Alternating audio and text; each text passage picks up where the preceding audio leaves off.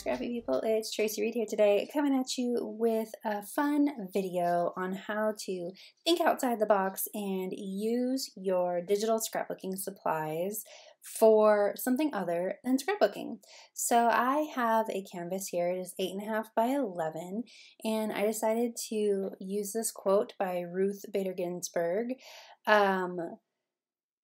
about reading to make an iron-on transfer for my reading tote, my library bag. We have a couple library bags that we keep, one for books that we've read and need to take back, and one for books that we're picking up at the library, that kind of thing. So I had the need to make a quote after the Notorious RBG died, heartbreak, to honor her and add it to my library bag.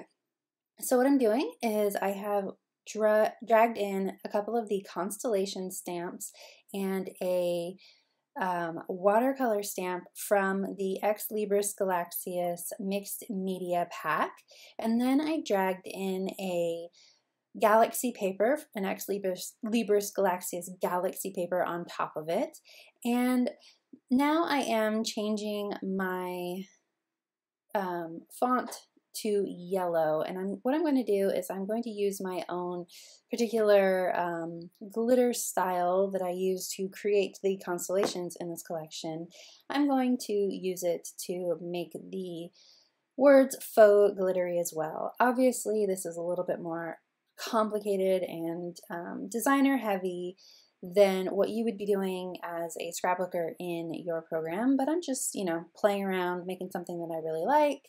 And so what I'm doing here is I have this 8.5 by 11 canvas because I'm going to be printing out this image on 8.5 by 11 iron-on transfer paper from Printworks. They sent me a pack that has a set of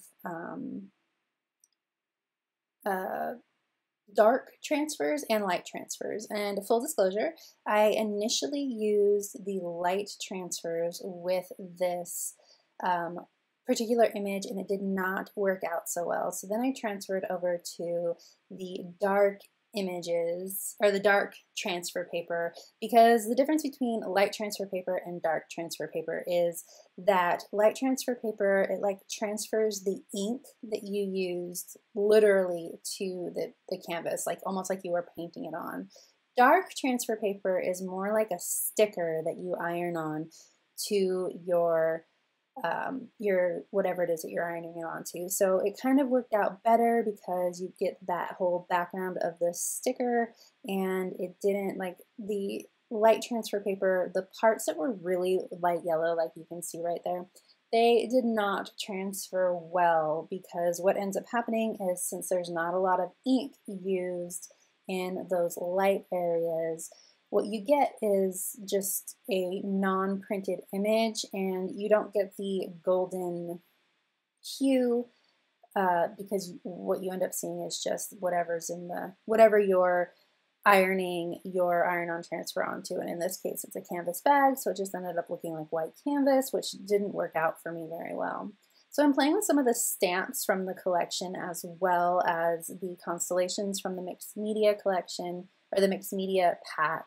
And I'm trying to decide how I want this to look. And I decided that I loved that open book, but it was just a little bit too wide and flat for that particular corner. So I'm just testing out a few different things, seeing what I want.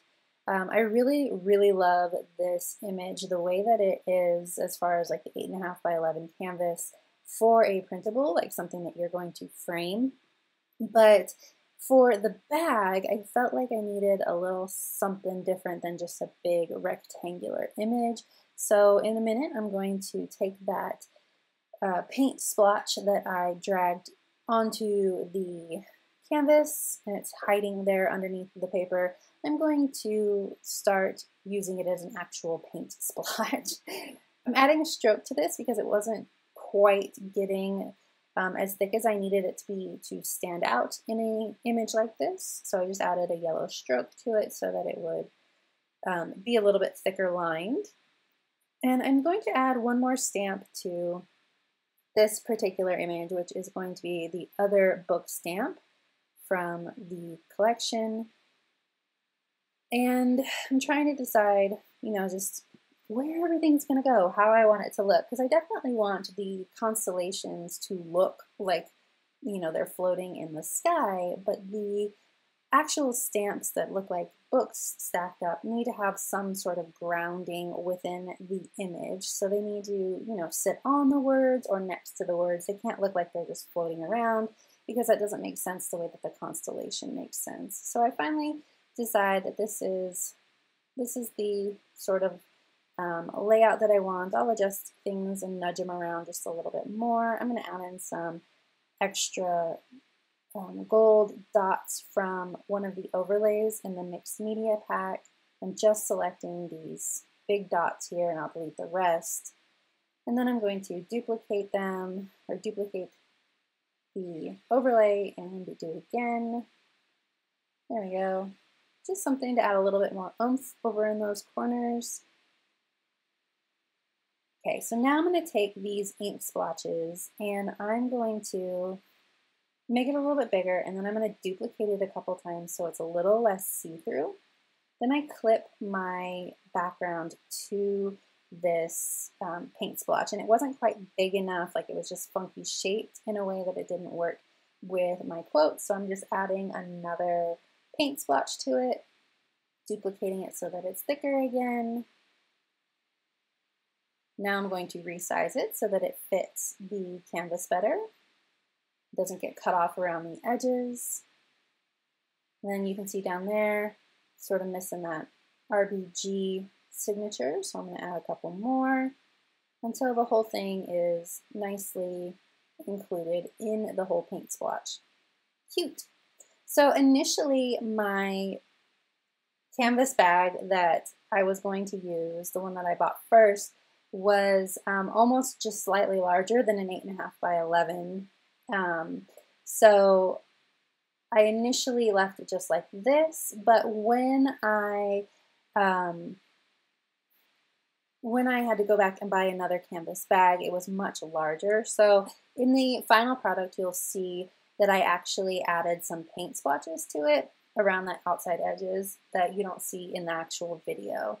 So here are the fabric transfers from Printworks, and the key here is to make sure that you read the directions. It is so important to read the directions. So here are the directions that I am going to look at and read to make sure that I do this right.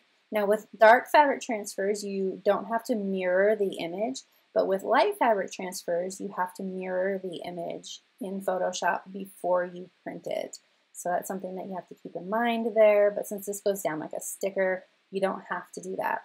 Now the thing is with these transfers, because they go down like a sticker, any of this white border that I leave around the edges is going to show. It's going to look like a white sticker. So you want to trim around the edges as close as possible to make sure that you get less of that stickery effect. You could send this through your silhouette if you wanted to. I chose not to because I was being lazy.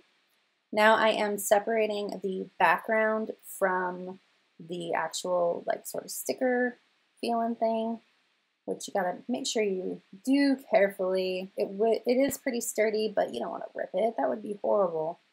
So now I'm trimming off that extra white space down here. Then I'm going to center it, and you can see how there's a lot of extra edge around the edges. That's why I decided to add in the extra paint splotches that you will see at the end. And then I put the wax paper, well, it's not wax, it's more like parchment, that comes in the pack to protect the image over the top of it. And then for a full page image like this, they want you to iron for a full 2 minutes. So I'm going to make sure that it's nice and stuck down. So I am making sure that I do that. Basically, it's just a patience building exercise at this point.